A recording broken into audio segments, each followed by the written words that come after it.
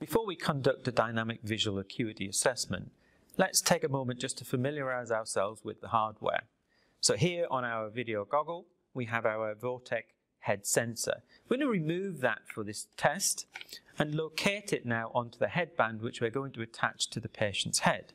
So if we take a look at our headband, we've got an area to locate the Vortec head sensor.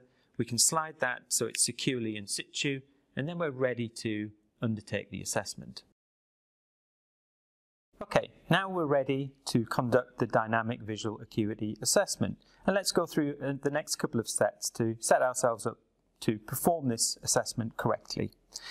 Firstly, we're going to place the headband on the patient's head. Now the headband has the head sensor located at the front.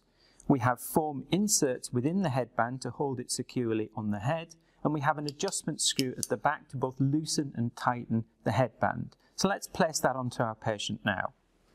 So once securely in position, we can just tighten to make sure that the headband is not going to move when we're performing the dynamic part of the visual acuity assessment, when the head is in motion. But to begin with, we're going to test the static visual acuity. So to do that, we're going to give our patient the remote control, on which we have some controls where they can indicate the direction of the optotype, which is a letter C, that's going to be displayed to them on the screen. So once they have that in their hand and they're ready to begin to test, we then press start. And as soon as we press start, the optotype will be presented. And as we can see, the optotype is changing in position and the patient is indicating that they can see it up, down, right or left. During this test, the software is calculating the average static visual acuity for the individual patient. Now that we've performed a static visual acuity assessment, we're into doing the dynamic visual acuity portion of this test. Again, we have the patient using the remote control to indicate the optotype direction. However, the new part to this test is that they're going to have their head in motion whilst the optotype is being displayed. So we have a bar at the top of the screen, and that will indicate a green area between 100 and 150 degrees per second of head movement for them to aim for. Only when they're within this range will the optotype be displayed. So we can reassure the patient that as long as they can keep their head motion consistent and green, then the optotype will be displayed. So let's start the test.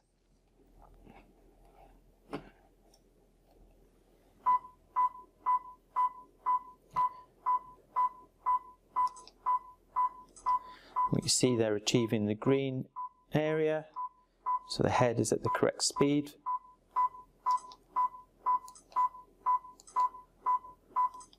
And the software is correcting and counting the correct responses. And that's the test complete. Now that we've completed the right dynamic visual acuity assessment, let's look at another way that we can conduct the test whilst we complete the left dynamic visual acuity assessment. So for some patients, it can be quite challenging to move the head and press the remote control to indicate the optotype direction. So for those patients, we can modify the test as follows.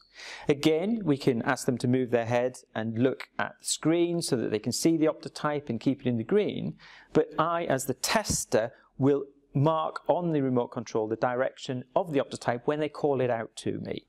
So I can take the remote control, and now this is something that I will use to mark the correct response as they call. So again, we'll get our patient ready to conduct the test. We'll press start. Down, down, right, down. And there we have the test completed, and we can take a look at the results. Now we've completed some of our dynamic visual acuity assessments, we can take a moment to look at the results.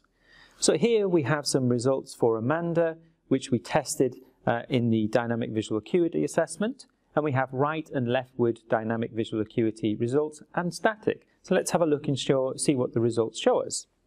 In the center here in the dark space, we've got the static visual acuity. When we asked Amanda to start to move her head and we tested with right dynamic visual acuity, she moved by 1 line of visual acuity. So that's very much within the normal range. when Amanda was moving her head towards the left, we saw that the optotype had to be a little bit larger for her to see it clearly. And that's represented here by about a 4-line deviation in acuity with left headward movement.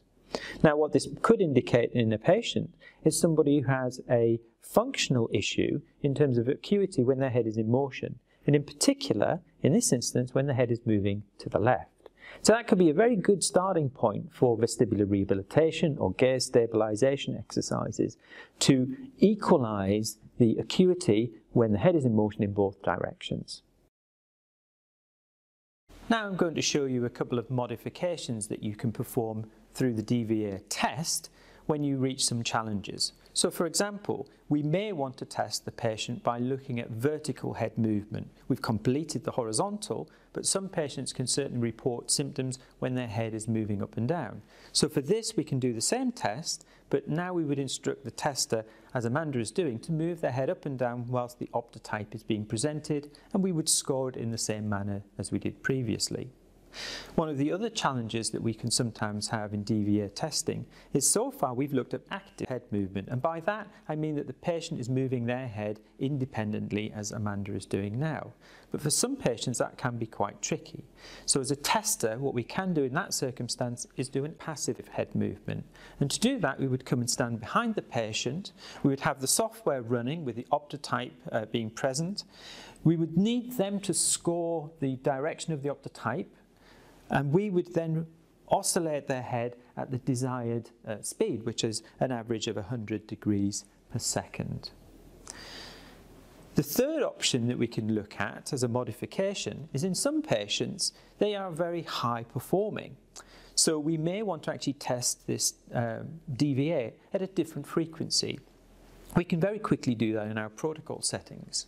So if we then navigate back to home, we can come into configuration, look at our protocol management, select our DVA test, come into edit. Primarily we probably want to do this with the horizontal movements to begin, and then we can see in our threshold check here, we can put this at 2 Hertz, and now we can have a test at a much higher frequency of head movement. We then just come out of the settings, conduct the test again, and then we can look and compare the results at the 2 different frequencies of head movement.